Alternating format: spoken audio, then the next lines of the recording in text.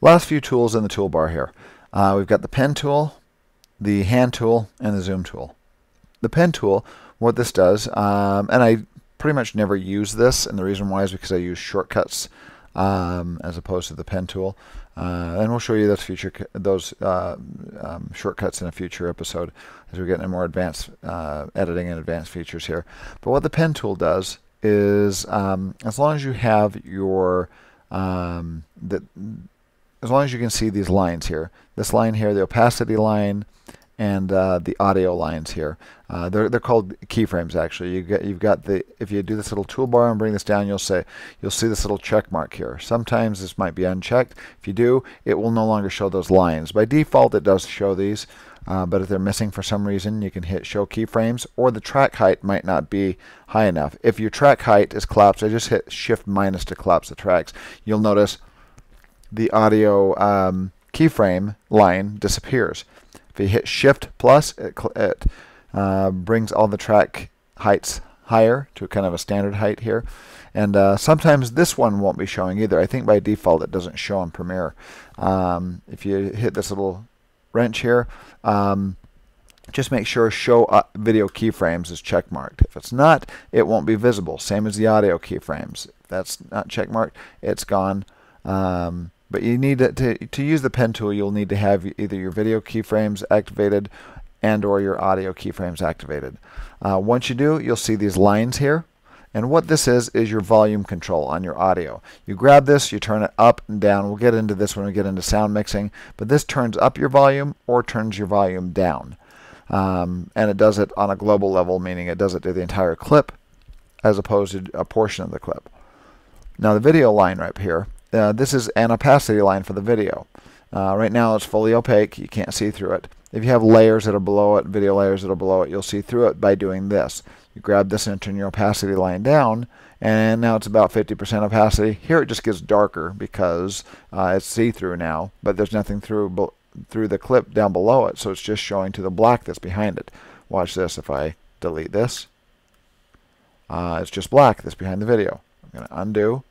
I'm going to undo my opacity, get it back to 100%. Now you can do this over time. You can make the opacity turn up and down over time as opposed to the entire clip. And you can do it to audio as well. You can turn the volume up and down as it plays. The way you do that is with the pen tool. You hit P for pen, come over and it'll have this little plus button here as you get it near this opacity line. You click once, it adds a little dot to it. You move it down, you click again, it adds another dot. What this does is you grab these things here. Now if you hover your pen tool over these added, you'll see that little plus sign there to add, like that. If you hover over it and it does a circle, you can grab that keyframe and drag it down or up. Now what's going to happen is as this plays, your audio will get louder and then get quieter. So right here, it'll gradually turn up and gradually turn down, as opposed to just turning straight up or straight down. It gradually does it over time. So if you want to turn it all the way down, you can. Now my audio will slightly turn up and then turn down over time.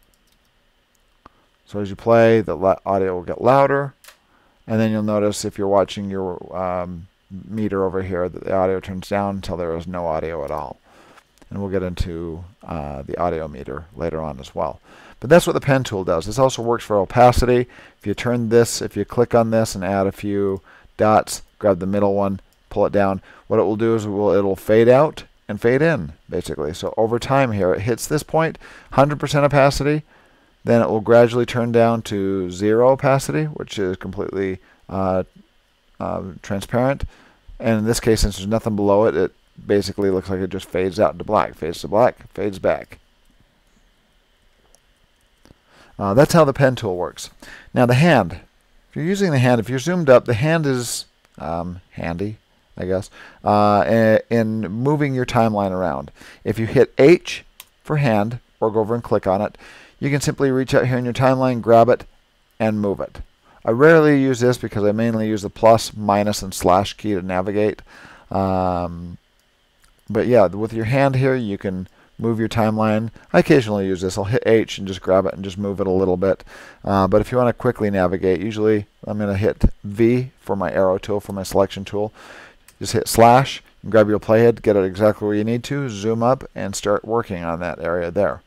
Once again, the slash above the return key and plus or minus zooms in, zooms out. Okay, that is basically the hand tool. It just helps kind of drag yourself around the timeline. If you're zoomed up on a timeline, H for hand, move it around. Last tool here, zoom. I never use this, and the reason why is because I use the plus and minus and slash key. But what you can do is you can click on the Z for zoom tool, and you click out on your timeline here, and it will zoom up. If you hold down Option, notice it turns to a negative here. It's a plus right now, but if you hold down Option and click, it zooms out.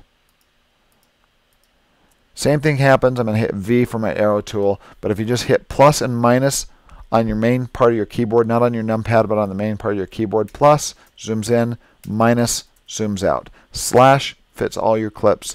Slash above the return key forward slash fits all your clips into the viewable space.